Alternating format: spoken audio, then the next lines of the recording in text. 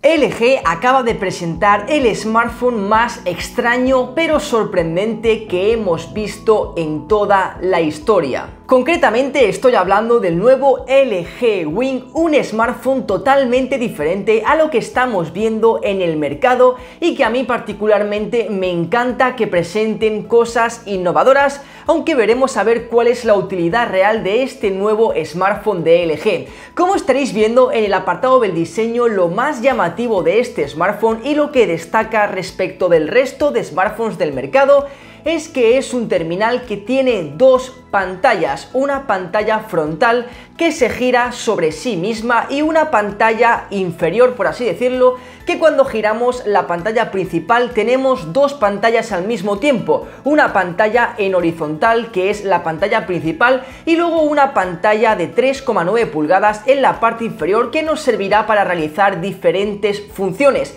Y la verdad es que no sé cuál es la utilidad real de esta doble pantalla, pero sí que tengo que decir que por lo menos en cuanto a concepto me ha gustado muchísimo, ya que sobre todo para aquellas personas que busquen productividad con su smartphone, por editar fotos, editar vídeos, jugar a videojuegos mientras estás leyendo un artículo, ver vídeos de YouTube mientras escribes un WhatsApp, permite muchas opciones de multitarea en el uso diario y creo que esto es lo más inteligente que ha podido hacer LG. Buscar una multitarea que realmente tenga sentido, no multitareas de estar leyendo un artículo y estar escribiendo una novela al mismo tiempo. Poca gente hay que vaya a hacer eso, pero sí que hay mucha gente que pueda estar viendo un vídeo de YouTube y contestando un WhatsApp al mismo tiempo, y creo que la pantalla inferior es más que suficiente para este tipo de acciones. La verdad es que es un diseño muy llamativo y, como os digo, a mí particularmente me gusta mucho, y es que además es un smartphone que está construido de una forma muy premium, ya que está construido en cristal y aluminio,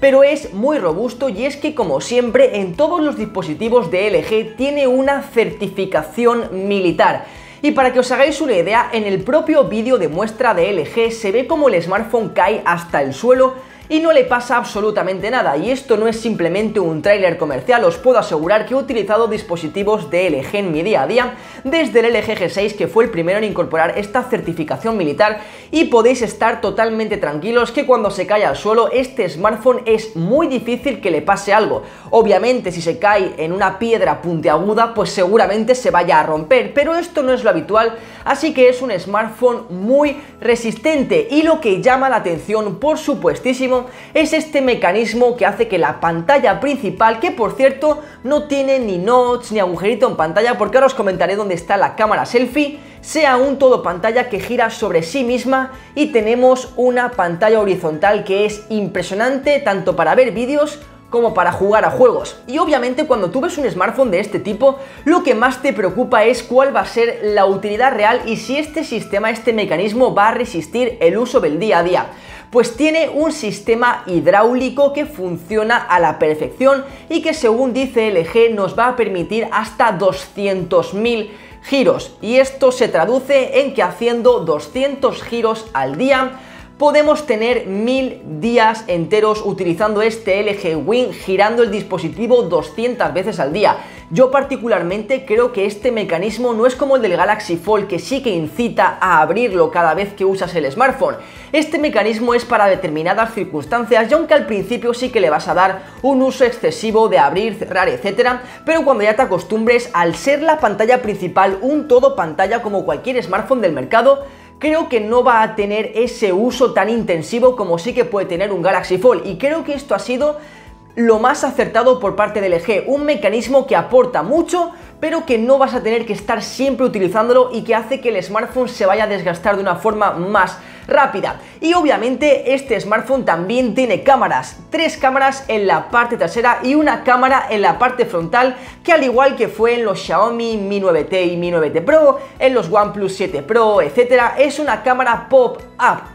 Y esto significa que cuando queremos activar el reconocimiento facial o hacernos un selfie, nosotros abrimos la aplicación de cámara y la cámara sale del dispositivo, pero mientras que no queramos utilizar la cámara selfie está totalmente guardada, lo que hace que el aprovechamiento del frontal sea mejor y no tengamos ningún notch, ningún agujerito en pantalla, y podamos aprovechar el 100% de la pantalla para visualizar el contenido que queremos. Esta cámara pop-up es de 32 megapíxeles y, como os he dicho, nos permitirá hacer fotos y vídeos y un reconocimiento facial como sistema de desbloqueo, que no va a ser el único, ya que también tenemos un lector de huellas incorporado bajo la pantalla. Si pasamos a hablar de las cámaras traseras, tenemos tres. Una cámara principal de 64 megapíxeles con estabilización óptica de imagen, y además, gracias al software que tiene trabajado LG, tenemos un modo gimbal que nos permite grabar vídeo prácticamente como si lleváramos el smartphone incluido en un estabilizador para que la calidad de imagen sea lo más óptima posible.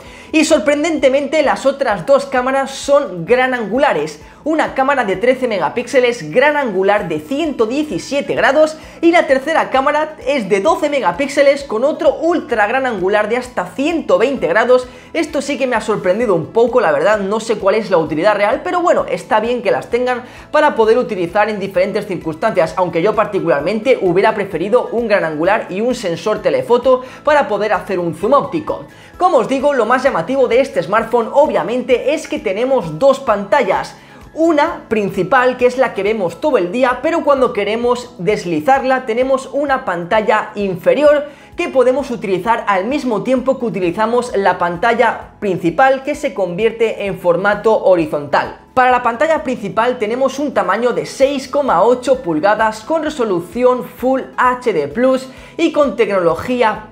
OLED, y para la pantalla inferior, por así decirlo, tenemos un tamaño de 3,9 pulgadas, también con resolución Full HD y con una tecnología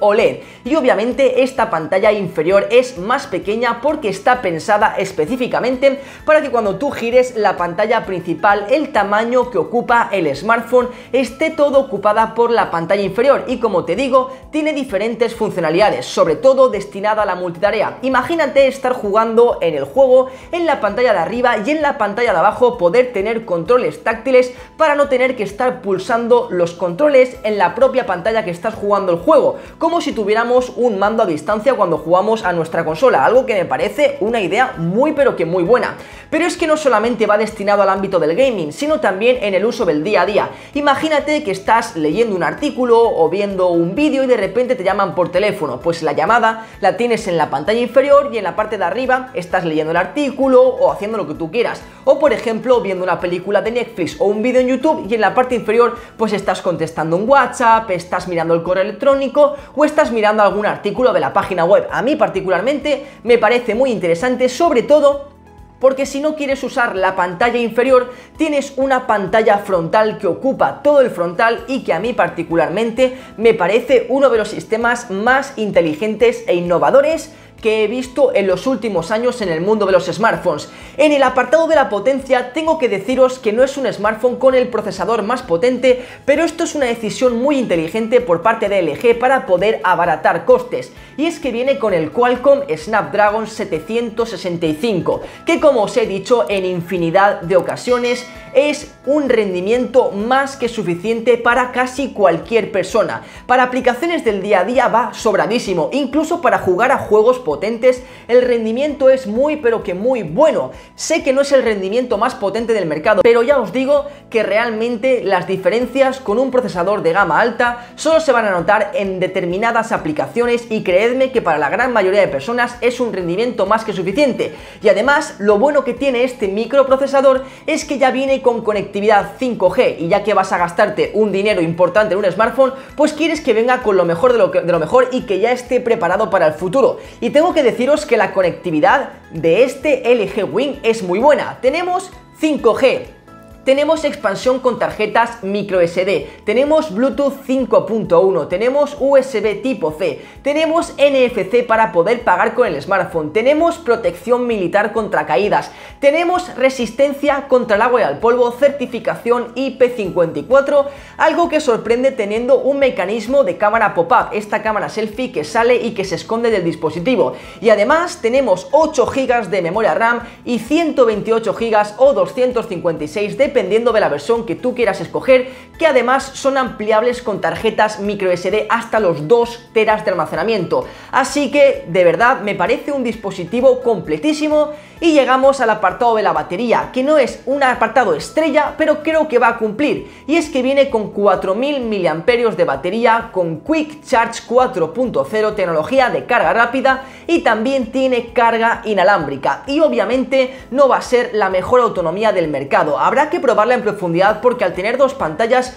puede que sea una autonomía quizás algo justita, pero ya os digo que generalmente estoy casi convencido de que vamos a poder llegar al final del día sin ningún problema, pero obviamente cuando salga intentaré traerlo aquí al canal para probarlo y comentaros cuál es la batería real de este nuevo smartphone de LG. En el apartado del software pues vendrá con la última versión de Android, como es Android 11 bajo LG UX, que es la capa de personalización de LG, pero con algunos añadidos extra pensados específicamente para este sistema de pantallas giratorias, que ya os digo que a mí particularmente me ha parecido uno de los sistemas más inteligentes e innovadores que he visto nunca en un smartphone. Y llegamos al apartado más importante, como es el tema del precio. ¿Cuánto dinerito nos va a costar este nuevo LG Wing? Pues tengo que deciros que por desgracia no tenemos ni una fecha oficial de salida ni un precio confirmado. De hecho, LG ha dicho que primero lo va a vender en Corea del Sur para ver cuál es el feedback de los usuarios que compren este dispositivo y después lo sacará al mercado global. Seguramente sea un smartphone que ronde los 1000 euros de precio. Espero que no se les vaya demasiado la olla y lo suban demasiado de precio, porque hay que tener en cuenta que tiene un procesador de gama media alta y que es un sistema totalmente novedoso, pero que la gente todavía no está dispuesta a gastarse tanto dinero en algo que realmente no es que te cambie totalmente la forma de utilizar el smartphone, pero como siempre lo que me importa es vuestra opinión, así que dejádmela por aquí abajo en la caja de los comentarios. ¿Qué os ha parecido este LG Wing? ¿Le veis sentido a este sistema de las cámaras giratorias, de las pantallas giratorias? ¿Es algo que vosotros utilizaríais en vuestro día a día? Si os ha gustado y queréis que cuando salga lo traiga aquí al canal, reventaré ese botón de likes para que sepa que queréis este nuevo LG Wing en el canal, y por supuesto suscribiros por aquí abajo en el botoncito rojo para ser los primeros en ver este nuevo smartphone loco de LG, porque ya sabéis que esto es Intelector y es tu canal preferido de tecnología.